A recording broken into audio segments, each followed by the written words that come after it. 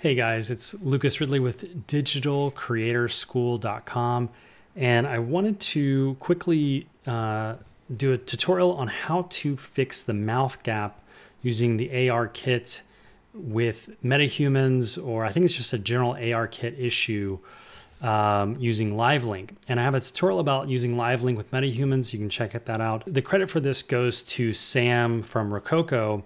Watching all of his streams, he found this out, and I just wanted to make it into a shorter, maybe tutorial so people can find it easier. But essentially, you need to open up the animation blueprint for the face. I'm using Metahumans right now. So they're under the Content Metahumans Common Face. There's a face_anim BP blueprint. And the issue, let me just turn off the fix here 1 second. The issue that we're fixing is if I compile and I try to keep my lips together, you can see there is a gap there. And one way to fix that is to insert a modify curve node. So you can just hit tab in the graph area and then type in modify curve. Sorry, I have my cell phone connected to my chest, so it's a little hard to see the keyboard. Modify curve, and I'll just recreate it here so you can see it. You can just insert this in between the kind of LiveLink pose node and the ARKit mapping pose node. And then when you right click, you can scroll down and say add curve pin. And you get a list for all the different kinds of curves that are available for the face. And the two that Sam recommends are the mouth shrugs. So there's one upper and one lower. And you can kind of figure out which one is best for you. I've also have used jaw open and a combination of all of these. So what you can do, which I've already done down here, let me just type in shrug so you can see this actually works. So shrug, you see mouth shrug, lower, upper, you type that in, and then you can give this a value. You can actually give this a negative value to bring the mouth shrug down, and you won't see this in the preview until you hit compile. So once you hit compile,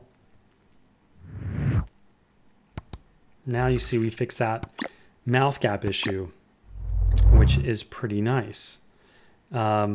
But there's some other times, and the reason why I maybe blended these and other times I've tried this is it can be a bit much.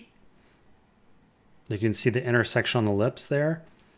So you can experiment around with adding both mouth shrugs and then changing the values there and maybe even adding a jaw open. But that is how you fix that kind of common issue you'll find with doing LiveLink. Now, I'm not using, even though I have a Rococo suit and I use that, I'm actually just using LiveLink right now, which is a free app you can get on your iPhone. You have to have an iPhone, and you can go watch the other YouTube tutorial about how to connect your iPhone with that free app, with the free Metahumans, with the free Unreal Engine.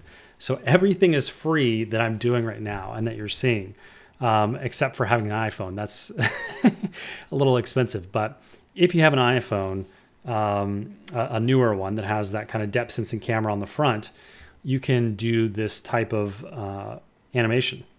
So that is pretty cool.